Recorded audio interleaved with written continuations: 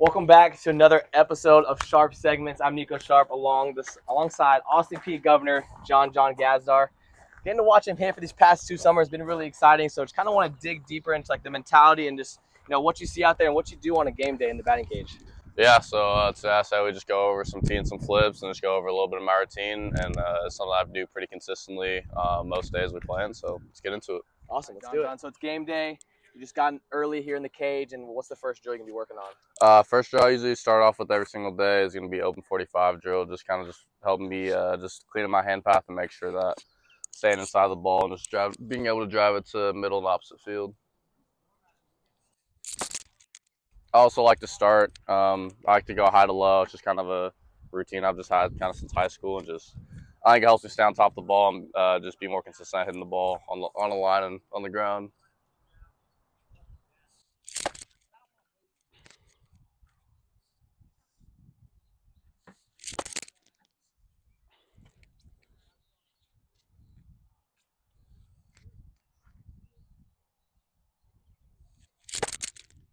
And when you lower the tee, are you focusing on anything different, or is it kind of the same mindset? When I lower the tee, yeah, it definitely does. I like to work on high tee just to start, just kind of give me that feel, just stay on top of the ball and just being direct to it. And then the lower I go, I kind of just get more feel, just scooping the ball a little bit. So those are the balls I try to get a little bit more in the air since they aren't elevated.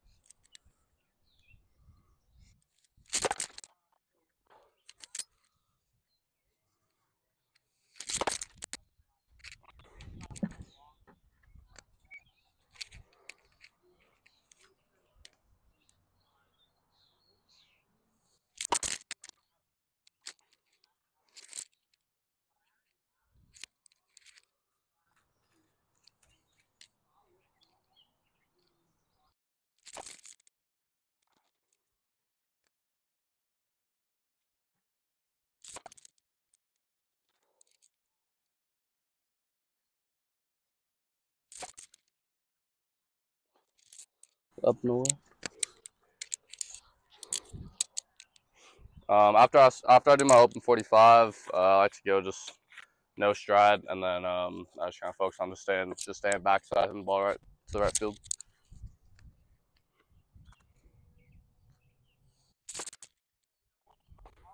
So for the viewers at home, taking a look here, and you have the tee set up away. So why away? And so you said you're working on backside, working to the opposite field, but so you want high tee here, or what's kind of the setup you go for?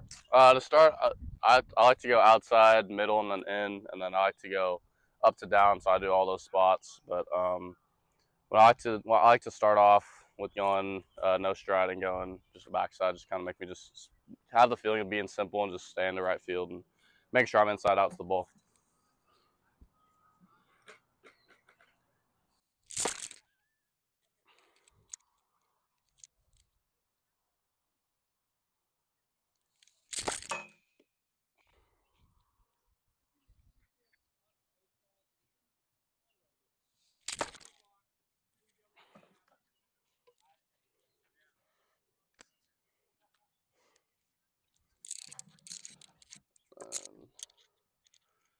After that, I just do a few where I just kind of land. I like to get my load and then land, to see where I'm landing at, check my hands, and just make sure I'm in the right spot for a couple, and then just make sure I'm in the right launch position.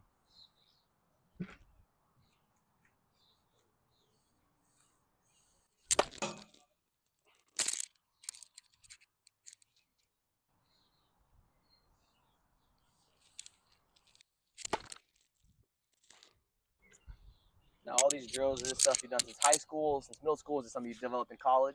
This routine is a routine I kind of developed in junior college and just really stuck to it since then. And I wouldn't say it's the exact same every single day. It's nothing that I have to every day, but and usually sometimes I'll just kind of hit parts of it. And if I feel like I'm lacking on an outside pitch, maybe I'll do more of those. Or if I feel like I'm not getting the head on an inside pitch, I'll work on staying inside of it there. But there are days where I do my full routine, like just top to bottom, every single spot in the zone, up and away to down away to up and in, middle in, and all that. So it just kind of depends day by day and just kind of goes off field for me.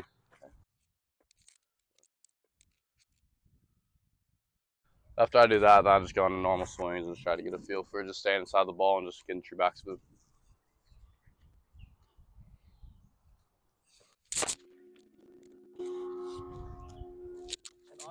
approach changes a little bit based on who's the starting pitcher for the other team. But does any of your cage drills before the day depend on the starting pitcher this day, or is it kind of just everything remains the same? I wouldn't say my tee routine, my front toss does. I'd say maybe my batting practice or like the way my coach is throwing me batting practice. I'll maybe say like so. I mean, if it's a guy who's kind of more of a thumb or lefty and say just kind of working away, try to keep you off the barrel, then maybe say that day I'll try to just focus on mainly just opposite field for most of the day. But most of the time, I mean, I wouldn't say it always depends. I mean, it's just kind of I have my routine, I stick to it for the most part. Okay.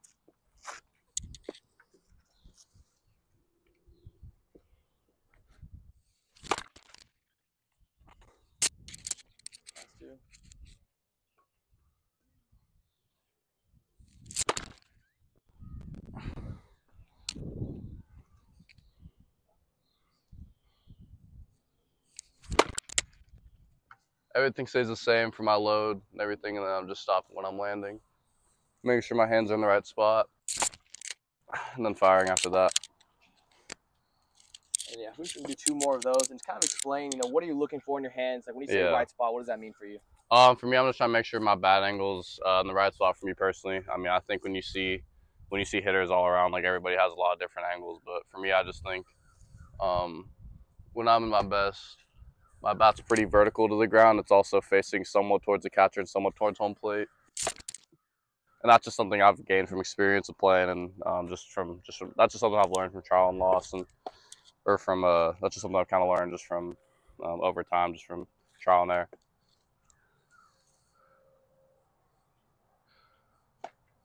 I also want to make sure my back elbow is in the slot that I like to, because sometimes I'm getting inconsistent. It's when it's in a different spot in each load, and I just want to make sure I'm as consistent as possible in each spot.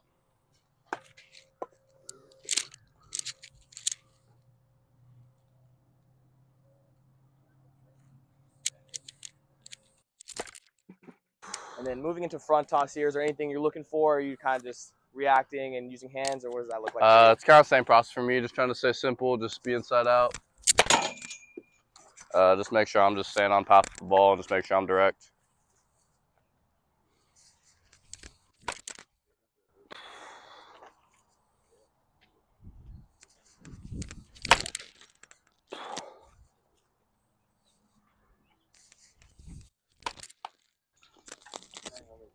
Second summer here on Cape, is there any experiences that you've learned and been able to adapt to in these summers? I'd just say I've learned a lot of mindset cues and things, and I just say just on the hitter side of things, it's really important to just beat the pitcher to either 2 strikes or beat him to 3 balls. I mean, obviously as a hitter you want to get to 3 balls, you're going to get deep in the count, but for me, like if I get a pitch to drive early in the count, like I'm just trying to not miss it. I'm trying to get a barrel in early and just getting the hitter's count and just make sure any pitch that shows up, I'm driving.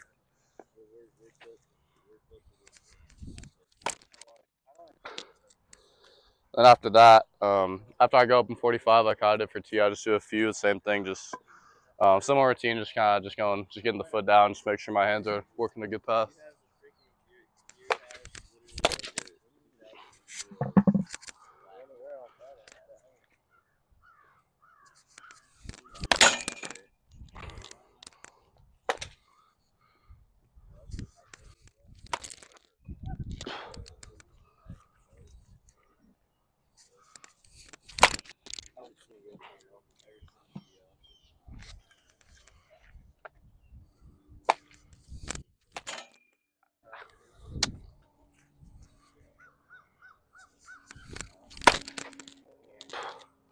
And again, a little bit more on the personal side, but second summer here on Cape, what has it been like, meeting with guys all across the country? Everyone's come from a different spot. What's that been like for you? It's just one of the best experiences about summer ball itself. I mean, that's just one of the greatest privileges of baseball itself, too. I mean, I met some of my best friends here on Cape, and so, I mean, it's just something that I'm extremely grateful for, and it's one of the best parts about all summer leagues, for sure.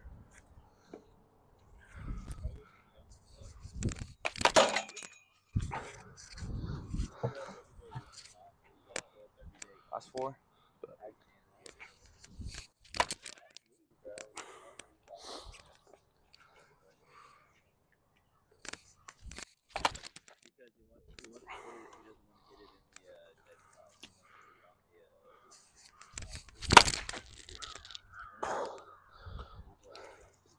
Last one. That's going to wrap it up for the Sharp segment today. But, Jon, you know, we've heard that, you know, hear from the buzz around the team that, you know, you have the best hair and the best flow on the team. So it is a little longer and a little thicker than last year. Yeah. So what's the mindset behind that? Shoot, really, I just, you know, my barber at school, my boy Trev Conley, our catcher, you know, he just left a little sooner before I got a chance to get a cut. So just a little longer than last year. But yeah, I'll probably go home and get a trim by my other homie and friend back home. So. Yeah. I love it. I love it. And, you know, before we go, and is there any fun facts about you that everyone should get to know? That you probably can't beat me in ping pong. Ping pong master, really? Yeah, probably can't beat me. Wow. More than likely. Okay. I'll take a challenge from anybody. Wow. Hey, you heard it here first. Someone's got to challenge this guy. This guy's been a menace at the plate, and ping pong master. Love to hear it. It's been Nico Sharp, Jon Gazdar for another episode of Sharp Segment.